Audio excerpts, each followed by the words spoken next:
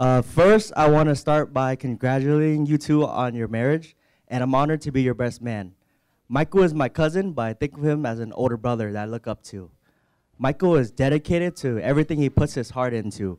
For example, most of the decorations at the ceremony, he made from scratch by his own hands.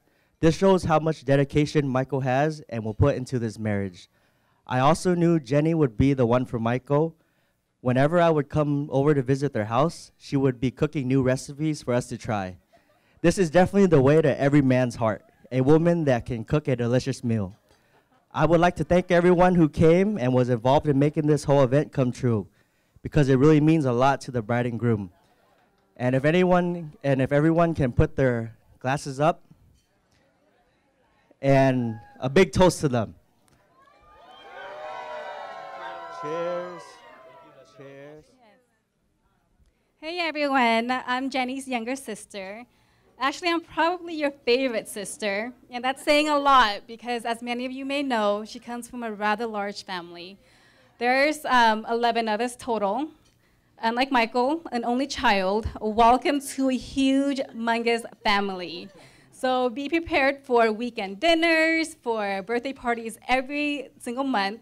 And then don't even get me started on Christmas because there's a bazillion kids that are expecting presents. Hint, hint.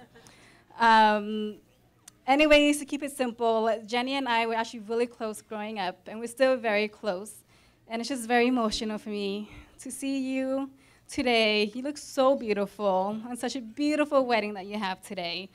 And I've spent a lot of time with you guys for the past couple of days, and it just makes my heart very happy to see how Michael treats you. He loves you, he adores you, he takes care of you.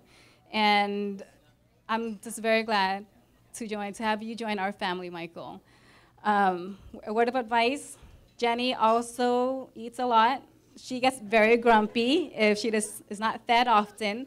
So just like Lester said, food is the key to your heart. It's also the key to hers. But I know you won't have a problem with it because from what I was told, that's how you won her over, by cooking her lunch every day before you guys started dating.